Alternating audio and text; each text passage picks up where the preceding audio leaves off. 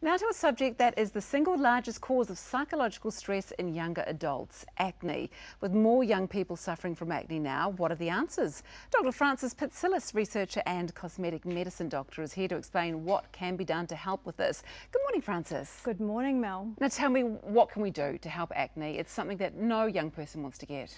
No, it makes a lot of young people miserable, and what a lot of people don't realise is that apart from what you can get from your family doctor and the specialist, it's really important to pay attention to your diet, and in particular to get rid of starch and sugar, because young people are more likely to get inflamed in their skin when they have sugar and starch. Really? Because that inflames your insides as well, doesn't it? Well, it sort of does through your gut flora, but then in young people it comes out in the skin. That's interesting. Yeah. I wonder why that's with young people and not with older people. Well, I know, I agree with you. I mean, with older people, they can actually get redness and a whole lot of other symptoms as well from the wrong food. So cut out the sugar and the starch first up, Yes. and then see what happens with the acne. Absolutely. What sort of starchy foods do you think we were talking about? Any baking, bread, cakes, I'm sorry everyone, but you know, you've really got to do that. And Yep. you know, you'll find those people watching is that you'll have a lot more energy. You'll feel better and your skin will clear There up. are lots of different options. So what about Yes. skincare itself? Now, in terms of skincare, it's important not to use anything greasy.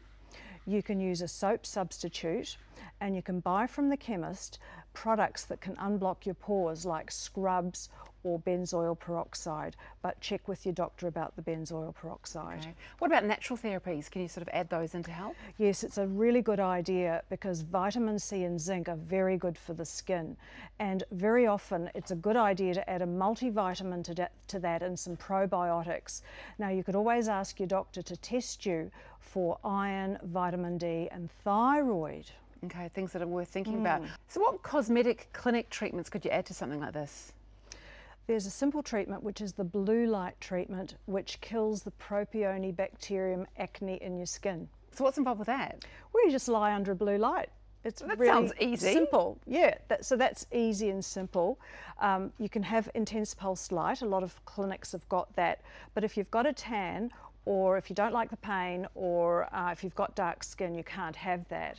So there's another treatment called gentle laser genesis, which is a very gentle laser that conditions your skin and is very successful. Laser sounds painful, not painful? It's not painful. It's not a burning laser. It's a different wavelength that's not well known. But if you Google laser genesis, you'll find a clinic with one. Okay.